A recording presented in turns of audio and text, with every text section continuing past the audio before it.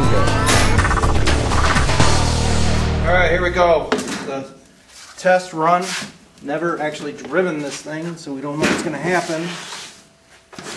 It's a test run for the double wide go-kart with a vertical engine drive.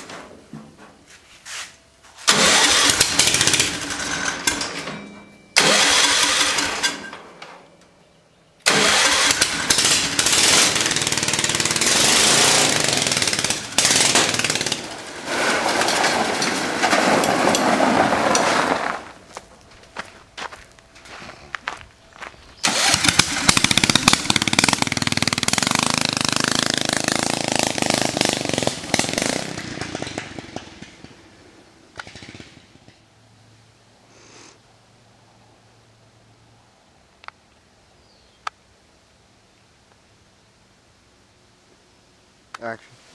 Alright, it's finally here. Our two-seater rear engine, obviously, vertical engine drive go-kart.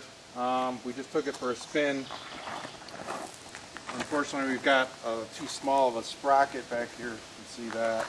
Our driveline program was telling us that it would probably turn out to be like very fast, something like 75 miles an hour at 5,000 RPMs. Well, needless to say, we're not cranking this thing up that speed.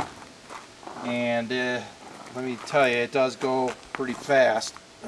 So it suffers on bottom end acceleration. So what we're going to do, our next step, is to increase this sprocket to a much larger sprocket if we can find one. That'll help our performance on acceleration. Other than that, it's been a very good performer. We took it for a 3-mile ride and it held up. So what we're going to do next is show you how it actually rides.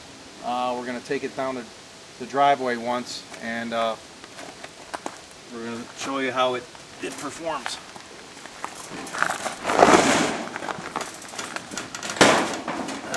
So this is our handy dandy system in case we have problems.